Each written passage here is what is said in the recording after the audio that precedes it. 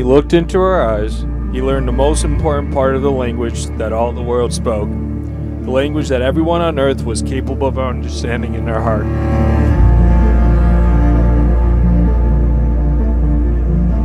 It was love, something older than humanity, more ancient than the desert.